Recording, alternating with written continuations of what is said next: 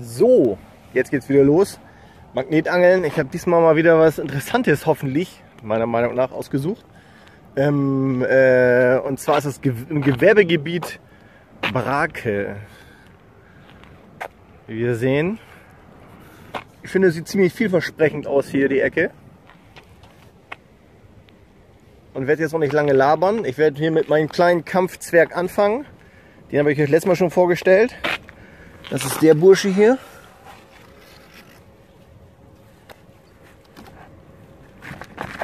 Ja, hängt an den großen fest, aber das ist der kleine hier. Den ziehe ich gleich erstmal raus und zeige euch den hier. Flapp. Da haben wir den. Der Bursche hier, Aluminium. Selbst da zieht er ein bisschen. Ja, ganz leicht. Andere Seite auch. So, dann werde ich hier mit dem kleinen werde ich das erstmal alles absuchen hier, ob irgendwo Zug ist. Und wenn ich was merke, dass irgendwo Spannung drauf ist und der Kleine das nicht schafft, dann werde ich meine großen Waffen bzw. den Haken einsetzen hier. Natürlich werde ich mir Handschuhe anziehen. Ich habe mir schon die Hände ganz gut vor Genies genadelt, überall Schlitze und Schnitte drinne, trotz Handschuhe. Ja, denn passt auf, geht gleich los. Ich hoffe, ich werde hier ein paar interessante Sachen rausholen. So, jetzt habe ich den Magneten quasi, den kleinen, hier unten direkt an der Brücke von rechts nach links gezogen. Habe da auch schon so ein paar Kleinigkeiten gefunden. Ich werde das mal auf den Boden schmeißen hier und gucken, ob ich das irgendwie sichtbar machen kann, was das ist. Es handelt sich wohl hier nur um Bolzen.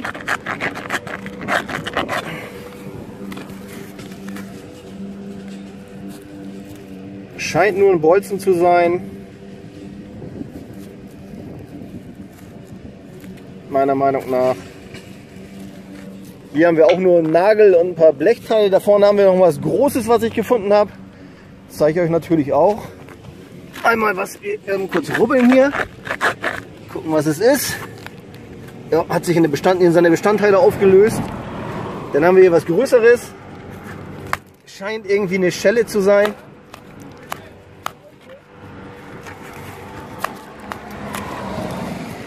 Wie wir sehen,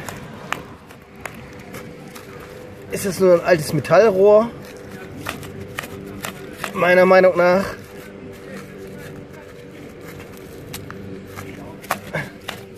Muss da auch schon Ewigkeiten drin liegen. Ja. Hier vorne ist noch so ein Schmiernippel-Anschluss. Vielleicht könnt ihr das sehen. Hier, da kommt so ein Schmiernippel dran. Da an der Stelle. Und dann drückt man da Fett rein. Das wird mal irgendwie ein Teil gewesen sein, was man abfetten musste. Kommt in der Ecke. Und weiter geht's. Wartet ab. So, an der Stelle hier habe ich jetzt Zug gehabt über den kleinen. Aber der hat es nicht hochgekriegt. Also werden wir hier den dicken wieder einsetzen. Langsam runterlassen, weil hier sind überall dicke, fette Äste drin. Und ich habe ein bisschen Schiss, dass das Ding sich am Ast festsaugt irgendwo. Festsaugen kann er sich da ja natürlich nicht, aber dass er sich verhakt und ich dann quasi den Scheiß am Arsch habe hier und kriege den da nicht rausgerissen aus der Äste, weil ihr seht da vorne auch jede Menge Äste drinne. Aber ich habe was am Haken. Warum ist das denn so schwer? Ach, da unten hängt noch was dran. Zack, habe ich das verloren. Jetzt hole ich erstmal das eine Teil hoch hier. Und dann werden wir sehen, was da dran ist.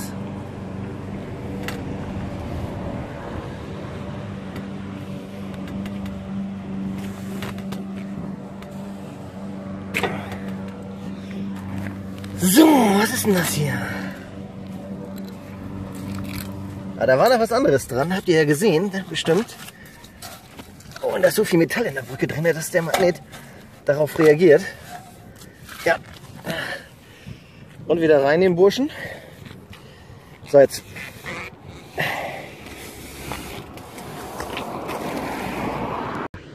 Ja, leider kriege ich das nicht raus, aber ich kann euch das ranzoomen. Und zwar ist das, glaube ich, ein Betonstück mit Metall unten dran. Das schafft selbst der dicke Magnet nicht.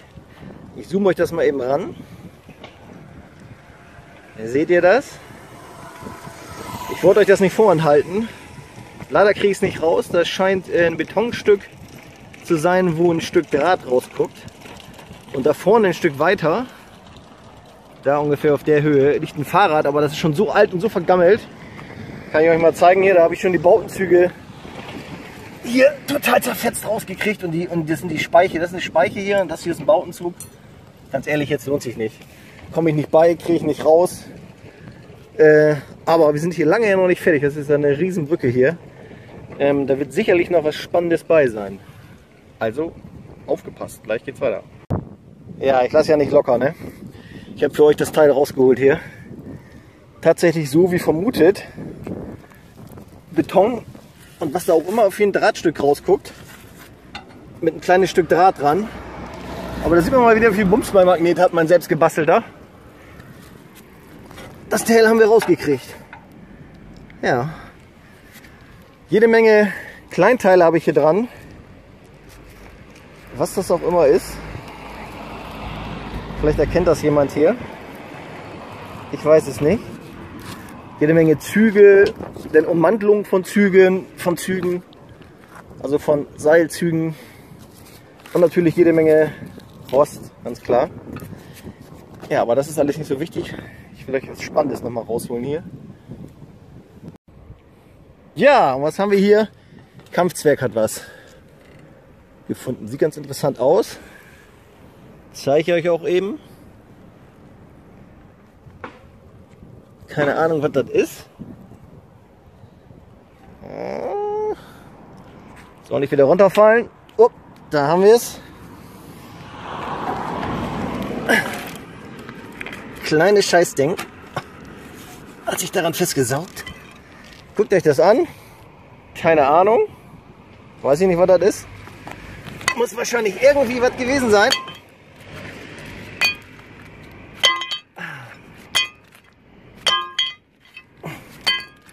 Ist wahrscheinlich irgendwas gewesen, womit man hier mit dem Endstück hier irgendwo reingegangen ist. Zack. Hat das umgedreht. Klack. Ist eingerastet und hat das damit aufgemacht oder weggezogen. So schätze ich das jetzt. Dann habe ich das hier noch rausgeholt. Keine Ahnung, weiß ich auch nicht, was das ist. Sieht auch nicht ganz so spannend aus. Einfach nur ein Draht. Sah wichtig aus, aber ist einfach nur ein Draht. Ja, und ein Nagel. Ja, aber da zieht noch was. Ich werde noch mal probieren. Da muss noch was anderes drin sein. So, wieder was am Haken. Kampfzwerg hat es rausgefunden, quasi gefunden. Hat aber den Bums nicht gehabt. Und er jetzt hier. Da werden wir jetzt erstmal gucken, was wir da haben.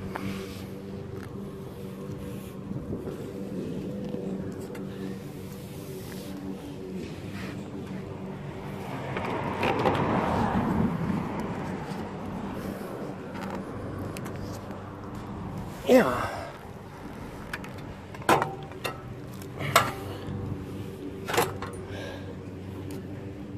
Das ist wieder so ein komischer Griff, wie wir, glaube ich, vorhin schon hatten, ne? So was Ähnliches. Komm mal her, du. So.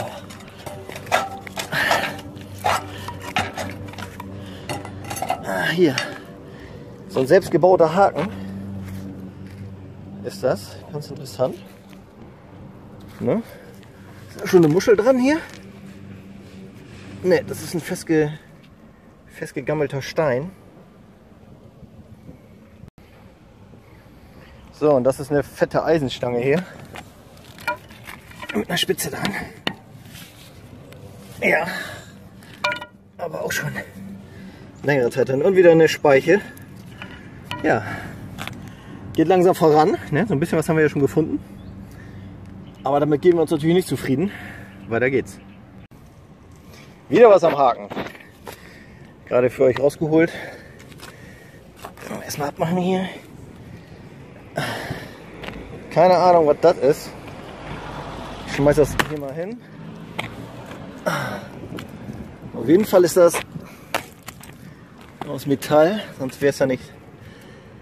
Ganz ehrlich jetzt, ich glaube, das könnte mal, das fege ich natürlich nachher auf, ist ja ganz klar. Das könnte mal ein altes Wagenrad gewesen sein. Das hier drin ist nämlich Holz, hier vorne. Das war bestimmt mal so ein altes Wagenrad. Ja, schätze ich mal, diese kleinen alten Wagenräder, die an den Karren damals dran waren, das war das bestimmt, schätze ich mal. Ja, Kinderspielzeug habe ich auch noch gefunden, aber da wollte ich euch nicht mit behelligen. Unsere Beute jetzt mal hier hinstellen.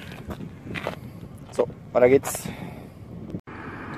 Ja, ich glaube, da sind wir auf ein Nest Stahlstangen gestoßen, so wie das aussieht.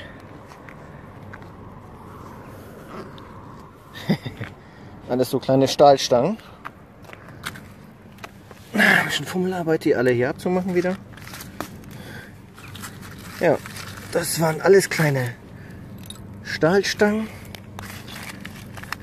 Wozu man die auch immer nutzt oder benutzt hat. Vielleicht irgendwas betoniert, abgeschnitten und einfach reingeschmissen, weil das war quasi, ja, so ein ganzer Haufen habe ich an einer Stelle gefunden. Erstmal den ganzen Scheiß wieder abmachen hier. Manchmal sind an der Seite auch ganz interessante Sachen bei. Kleinere Sachen. Ne, das ist nur ein Stück Blech. Weiter geht's. So, mittlerweile bin ich auf der anderen Seite von der Brücke. So sieht das hier aus. Habe auch schon unten richtig was Fettes am Haken. Das erste, was ich rausgeholt habe, war dieser Stahlbügel hier aus Baustahl. Und jetzt habe ich was richtig Fettes da unten am Haken. Und werde das jetzt erstmal für euch hochholen. Und gucken, was das Nettes ist. Auf jeden Fall scheint das irgendwie wirklich Metall zu sein. Richtig fettes, solides Zeug. Alter Schwede.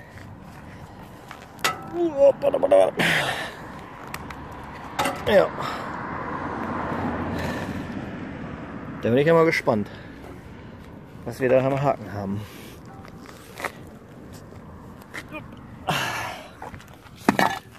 Ja, das ist ja cool. Das scheint irgendwie, das eine ist ein Stahlträger, ist ja klar, ne? Aber das andere scheint irgendwie ein Anker zu sein, oder ein Stück vom Anker oder sowas. Ja, das ist massiv, das merkt man. Da ist auch noch was. So, da wollen wir jetzt mal an der Seite packen hier. Also, was haben wir hier?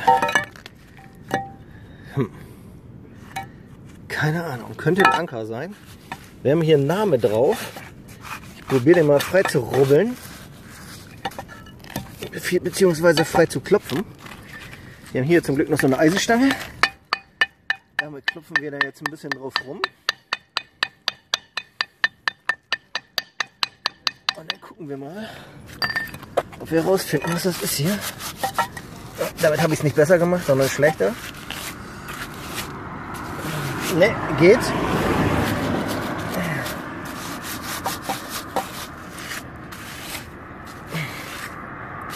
Tja, jetzt wäre ein bisschen Wasser nicht schlecht. Das ist nur ein Stahlträger hier. Packen wir aber auch mal an der Seite. Das Teil ist interessant, da will ich wissen, was da drauf steht. Ich hole mal eben Lappen her. So, jetzt habe ich es rausgefunden. Fixofest. Fixofest 2, glaube ich, steht da. Was es auch immer ist. Ihr werdet es sicherlich wissen. Sieht mir irgendwie aus wie so ein Anker oder wie irgendwas. Ja. Ich bin gespannt. Ihr werdet sicherlich wissen. Wäre nett, wenn mir das mal einer schreibt, was das ist. Und wenn ich mich daran erinnere zu Hause, dann werde ich da mal nach googeln. Fixofest. Okay. Ja, kurzer Zwischenbericht. Jetzt wird es richtig fett. Guckt euch mal das fette Teil an. Sieht irgendwie was selbstgebautes aus. Keine Ahnung, wofür das da ist. Ich hol's mal raus. Auf jeden Fall scheint das Stahlrohr zu sein. Mit ein paar Schellen dran. Auf jeden Fall richtig schwer. Ich schätze mal so 25, 30 Kilo bestimmt. Deswegen werde ich das jetzt auch nicht so easy hochziehen können mit einer Hand. Und vor allen Dingen muss ich das auch ein bisschen gerade buxieren hier. Aber wenn ich es gleich oben habe, zeige ich euch es auf jeden Fall. Ja, das Teil ist oben. Guckt euch das Teil an hier. Ist wirklich riesig. Ja, wie gesagt, zwischen 25 und 35 Kilo locker. Jede Menge Schellen dran. Das sieht so aus, als wenn man das Innenrohr aus dem Rohr rausziehen kann. Dass das irgendwie ein Ständerwerk ist. Vielleicht vom Baugerüst oder so. Vielleicht habt ihr eine Info. Einfach mal durchfunken und Bescheid sagen. So, wieder was gefunden. Und zwar scheint das hier ein Verschluss oder ein vom alten Tor zu sein. Hier ist der Griff. Hier ist der Griff. Jetzt hat sich das hier ein bisschen vertüdelt. Warte, Moment. So. Hier ist der Griff. Hier oben sind die Teile zum Einschnappen. Also scheint das irgendwas vom alten Tor zu sein. Vom sehr alten Tor. Das muss also schon nicht. Aber es war mal, wie wir sehen hier, es war mal weiß gestrichen.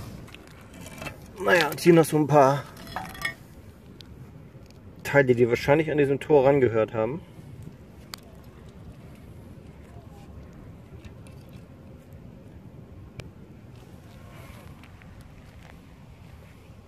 Ja, ihr müsst euch entschuldigen, dass meine Kamera mal hin und her dreht. Keine Ahnung, was damit ist. Wahrscheinlich ist das Ding jetzt auch ein Arsch. Dem werde ich mir doch tatsächlich mal was Neues holen müssen. Weil das muss ja auch alles vernünftig drauf, ne? Und nicht nur halben Kram. So, jetzt sind wir auch mit der Seite hier quasi mit der Hälfte durch. Einmal hier unten lang bin ich komplett gegangen. Jetzt habe ich hier die Hälfte weit ausgeworfen. Das mache ich jetzt noch mit der anderen Hälfte. Und hoffe, dass ich noch was Interessantes drauf kriege. Noch sind wir ja nicht durch mit dem Thema hier. Ja, noch Teile vom Zaun gefunden, wie ihr seht. Und jetzt habe ich hier nochmal so einen alten Erdspieß oder was das auch immer ist gefunden. Hat mein kleiner Magnet hier hochgezogen. Die kleine Kampfsau. Ich habe auch noch nicht den Hersteller rausgefunden, wer das jetzt ist. Sobald ich den rausfinde, ich bin aber auf der Spur. Habe schon ein, zwei Namen gehabt, aber sobald ich den rausfinde, sage ich euch den wahrscheinlich auch. Vielleicht auch nicht, vielleicht soll das mein Geheimtipp. Nein, Quatsch. Kann ich auch machen, es bleibt ja unter uns, ne? Naja, auf jeden Fall haben wir hier jetzt so einen fetten Erdspieß, auch wirklich solides Metall. Wofür man den auch immer mal benutzt hat, keine Ahnung. Weiter habe ich jede Menge Metall, hauptsächlich Metallschrott, wirklich auch richtig schweres Zeug dabei. Jeder Schrottsammler wird sich freuen, sind ein paar Euro hier. Ich werde natürlich wieder den Bauhof anrufen, dass der das abholt. Ja, ich mache weiter. Weiter geht's. Jetzt wird es, glaube ich, nochmal richtig interessant hier. Auch massiver Stahl hier. Zack. Was haben wir hier dran nochmal? Jetzt schraube ich nochmal eben ab. Hier, zack, springst gleich wieder dran. Also das ist wirklich massiv diesmal. Ach, geil. Hier. Alter Schlüssel. Hier haben wir nochmal einen alten Schlüssel.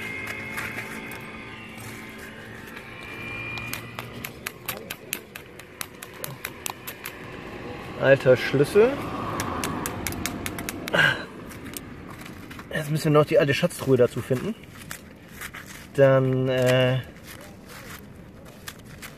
haben wir heute den Jackpot gemacht, ne? Da, einmal ein alter Schlüssel. Eindeutig. Mal gucken, was wir hier haben. Ja, manchmal hat man nur so einen Rostklumpen und man wundert sich, was da alles rauskommt.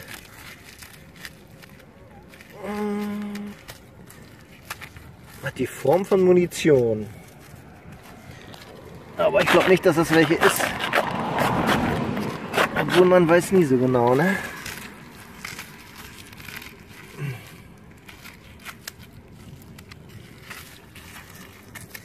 Ne, Munition ist es, glaube ich, nicht, oder? Mal ein bisschen hin und her rubbeln. Auch wenn es Munition ist, dürfte da eigentlich nichts passieren. Nee, eine Schraube. Da oben, zack, das wird eine Schraube gleich. Also lohnt sich die Arbeit nicht. Hier wird es interessant. Keine Ahnung, was das für ein Teil ist. Hier klopfe ich mal eben ein bisschen sauber. Auf jeden Fall sieht das schön aus. Ich vermute mal, dass es zu dem Tor da vorne gehört. Das ist ein schönes Stück Eisen. Was wird heute gar nicht mehr gemacht. Ja, guckt euch das an hier. Das wird zu dem Zaunteil da vorne, zu dem Öffner gehören. Und das hier ist eine Schippe. Oder war mal eine Schippe. So, packen wir schön alles an der Seite. Die Kram schon wir schön zusammen hier. Ist ja doch mal echt interessant geworden heute. Jede Menge Reliquien gefunden. Schönen alten Zaun. Jede Menge Baustahl. Einen alten Anker oder was das auch immer sein mag. Den haben wir ja da vorne. Den habt ihr ja sicherlich auch schon gesehen. Ich zeige euch den mal eben kurz hier. Das Teil hier. Fix so fest oder irgendwie so ähnlich. So. Wir sind noch nicht ganz durch. Wir haben noch was. Und das will ich natürlich auch nicht vorenthalten. Das geht also jetzt gleich. So, jetzt haben wir auch noch ein Fahrrad rausgeangelt. War extrem tief im Matsch. Ihr hört mich stöhnen, war ein bisschen anstrengend. Älteres Modell, davon habe ich auch schon am Anfang mich gewundert. Habe ich hier vorne quasi ein Stück von der Gabel am Haken gehabt. Das Ding muss schon ewig da drin liegen. Ja, aber mein fetter selbstgebauter Magnet, der bis jetzt immer noch der beste ist, der hat es mal wieder erledigt und hat das Teil rausgeholt. Jetzt lohnt sich das für den Bauhof auf jeden Fall, hierher zu kommen. Ich meine, am Anfang hat es sich ja auch schon gelohnt. Ja, wir sind noch nicht durch. Immer noch nicht. Das wird immer mehr und mehr und mehr. Wir haben hier noch ein kleines Stück. Ich bin mal gespannt, ob das noch was Aufregendes hier gibt, was ich euch zeigen kann. Sicherlich. Bis jetzt haben wir ja nun echt fette Sachen gehabt. Ein Anker oder einen vermeintlichen Anker, Baugerüst, Fahrrad, einen alten Zaun, Schlüssel dazu passend zu dem Zaun. Also wenn wir da rein möchten, können wir den auch noch öffnen. Ein altes Wagenrad, vermutlich auf jeden Fall. Der Außenrahmen ist Metall, innen war Holz. Ja, nicht weiter schnacken. Ich mache es noch bis zum Ende und laber dann gleich ein bisschen. Jetzt wird es noch mehr interessant. Habe ich gerade rausgezogen hier. Wieder mit meinem selbstgebauten Burschen. Aber der Kleine hat es vorgeschnüffelt. Und zwar guckt euch das an, wie das von außen aussieht. Also das ist hier, das sind die Rostanhaftungen. Ich habe das schon ein bisschen abgeklopft. Das scheint oben einen Ledergriff gehabt zu haben. Das scheint irgendwie einen alten Ledergriff gehabt zu haben hier. Das sind quasi die Sachen, die ich abgeklopft habe. Aber das habe ich nicht gemacht, um euch das vorzuenthalten, sondern das ist quasi passiert, als ich es hier aufgeschlagen habe. Jetzt will ich das mal nach hier ein bisschen rübernehmen und noch ein bisschen weiter abklopfen. Da bin ich ja mal gespannt, wer herausfindet, was das ist für ein Teil. Auf jeden Fall hatte das hier oben drauf, ich kann das gleich noch mal eben zeigen, hier oben drauf einen Ledergriff, hier so. Hier war so ein Ledergriff drauf. Das ist der Bursche hier. Und was das jetzt ist, weiß der Teufel. Ich werde das noch ein bisschen abklopfen hier. Also es ist auf jeden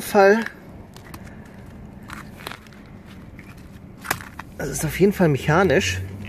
Das hier waren anscheinend mal Rollen. Da sind die Deckel ja auch drauf hier. Vielleicht kann ich das ein bisschen mit unseren anderen gefundenen Sachen hier bearbeiten.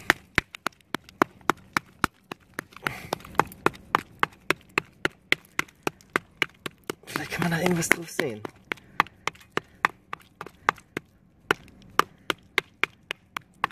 Ist auf jeden Fall ziemlich schwer, das Teil.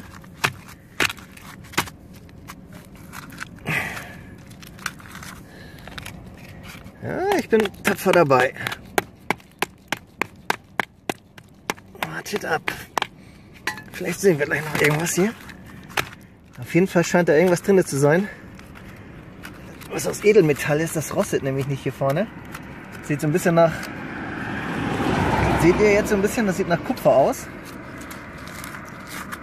Ich habe keine Ahnung, was das ist. Kein Plan. Sieht auf jeden Fall interessant aus. Wie gehabt, wenn einer von euch weiß... Ey, ganz ehrlich jetzt. Ich glaube, das hat was mit einer Waffe zu tun. Ich glaube, da ist eine Patrone drin. Jetzt wird es richtig interessant. Ist das hier eine Patrone? Dann ist das hier quasi... Dann sind da ja alles Patronen drin. Hier. Was? Dann ist das vom alten Maschinengewehr. Hammer, jetzt wird es richtig spannend. Jetzt werde ich aber auch wahrscheinlich ja die Polizei rufen müssen. Und sowas nicht. Einsacken. Ja, einen Sprengkopf habe ich auch gefunden schon. Wie gesagt, guckt euch meine anderen Videos an, die sind einfach geil. Teilweise sind die richtig fett.